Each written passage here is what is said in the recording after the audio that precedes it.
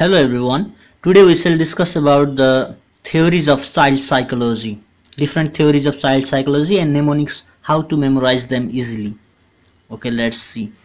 The theories of child psychology can be broadly classified into psychodynamic theories and behavioral theories, under which psychosexual theory, psychosocial theory and cognitive theory fall under psychodynamic theories, whereas the hierarchy of needs, social learning theory, classical conditioning theory and operant conditioning theory, these all fall under behavioral theories. Now let's see the mnemonics to memorize these theories differently. The psychodynamic theory, psycho, those theories having the initials psi and co, this fall under the psychodynamic theories, and the examples are psychosexual, psychosexual or psychoanalytical theory, that was given by Sigmund Freud. Psychosocial theory, it was given by Erikson, and cognitive theory, it was given by Piaget. And who gave this theory? This can be memorized by Erik Erikson. We want our son to be social, no? So psychosocial theory.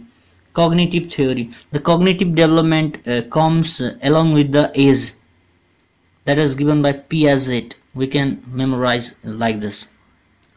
And what are the behavioral theories then? High social class people go to opera.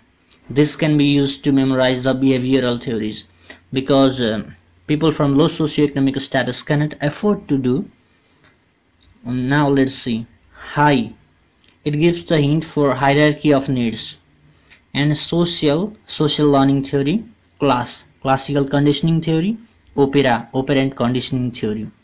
And all these theories in this orders and their respective propounders who gave this theory can be memorized by Mbps, megabytes per second, that is the unit of internet speed. Hierarchy of needs was given by Maslow, social learning theory by Bandura, classical conditioning theory by Pavlov and operant conditioning theory by Skinner. I hope this helps you to memorize all the theories of child psychology, and you will not mix up these if asked in the next exam or in MCQ. Psychodynamic theory and behavioral theories. That's it for today. Any comments and suggestions are welcome, and if you have any better mnemonics than this, please comment below. Thank you very much. Have a nice day.